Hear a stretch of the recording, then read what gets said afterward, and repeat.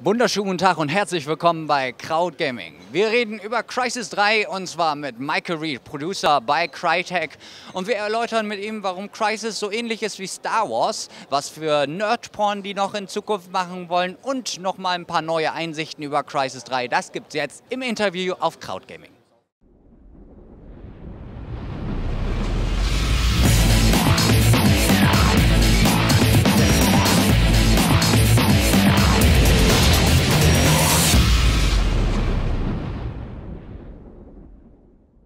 All right, Michael, thank you for taking your time to have a little chat with us. Congratulations on your awesome reveal of the multiplayer details here on Gamescom. I hope you enjoy the trade fair.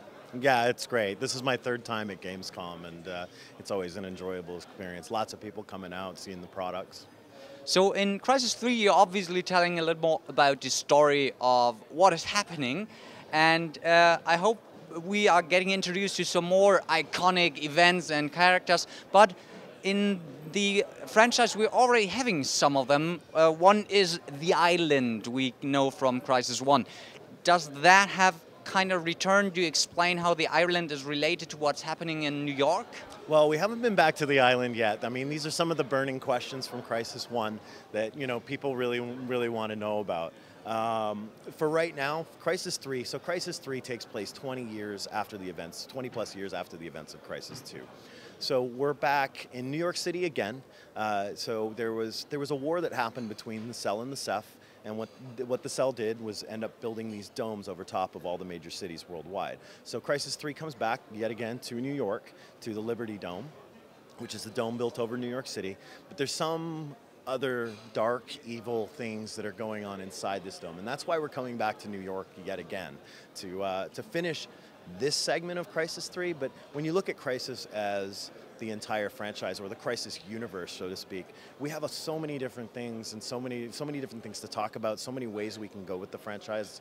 So Crysis 3 is going to answer some of those burning questions that people had. Not all of them, but it's going to clear up a few things. How do you avoid the lost moments of, the series lost moments of having too many unanswered questions? Are there any? No, it allows us, it allows us for a lot more flexibility in where we can take things. So we really wanted to end the trilogy off with something big. You return as Prophet, who's a well-known Crysis character from Crysis 1. And had a little bit of a role at the beginning of Crysis 2, and of course at the end of Crysis 2, which some may remember. But we've brought back this time, and we really feel that out of all the characters that we have portrayed throughout Crysis 1 and 2, that Prophet is probably going to be the strongest that we've ever brought out. So for everyone asking themselves, why is Prophet back? They should better get back playing Crysis 2, right? Well, that would definitely help. That helps piece together some of the stuff. So what we're going to do in Crysis 3 is we're going to put in some of the backstory elements. There's going to be a segment in there that goes back and kind of tells the stories of Crysis 1 and Crysis 2 and sort of what happened after and a little bit in between. So we'll be able to clear up some of that. But going through Crysis 1 and Crysis 2 was really more of a technological focus. We really had a large tech focus in Crysis 2.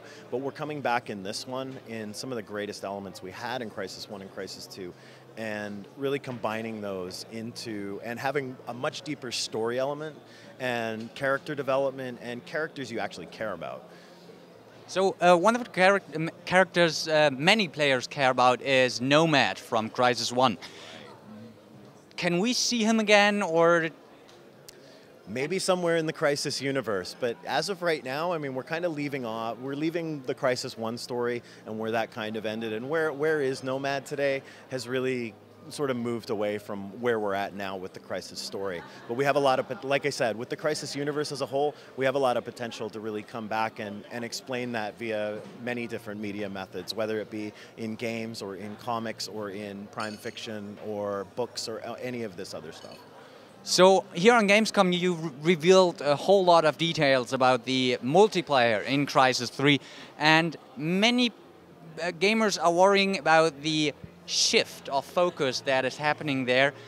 Is Crysis 3 still a fully valid single-player game?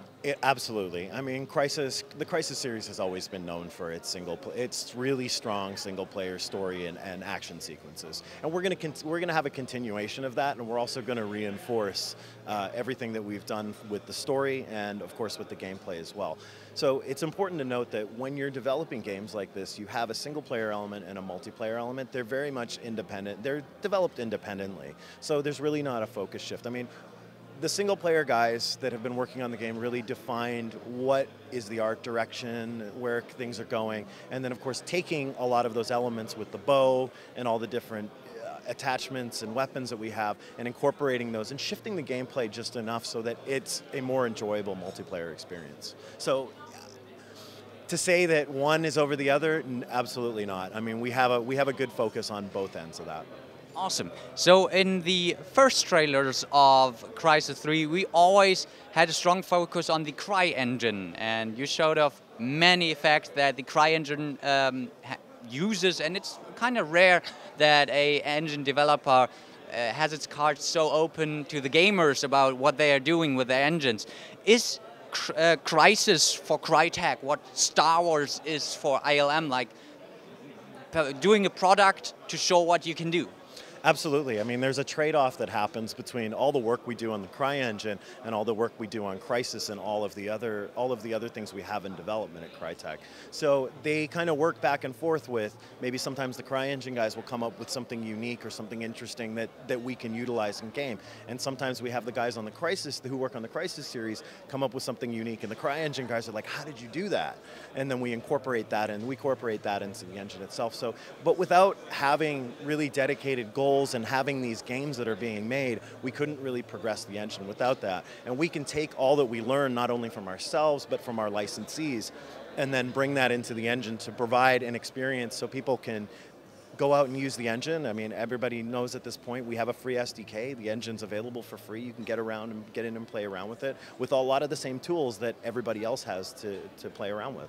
So these videos about CryEngine are kind of labeled nerd porn. Yeah. Are you going to release some more nerd porn? Absolutely. I mean, like I said, the CryEngine is really at the heart of what we're able to do to reach the hyper-realism that we want to get to. That video really took off, especially our top secret tessellated Toad tech, which that was a real tongue twister. But wow. showing, yeah, exactly. I'm surprised I even got that one right. But we got, so it is. I mean, tech porn is really the best way to put it. And it was very well received with some of the stuff we were doing. And then taking what we did in that map for Crysis 3 and really just popping that out and showing off some of the tech and what we're able to achieve. In the future, we'll definitely be seeing more of that and using our products to help showcase our engine. On the internet, there was kind of I wouldn't call it a shitstorm, but there was some ranting about the way the bird in the beginning of the trailer was moving. How do you think about such criticism? Well, there was some feedback on that. I mean, if that's what all people really have to complain about is the bird, I mean, you know, we need to go back and tweak that maybe a little bit more and have it a little bit softer, you know, like that. But yeah, I mean, there's some things we're still very much working on, and you know, if all people had to complain about was the bird, then, you know, I think we're doing okay. All right, Micah, thanks a lot for that interview. Thanks for the insight. I hope you have a great time in Cologne. I do. Thank you.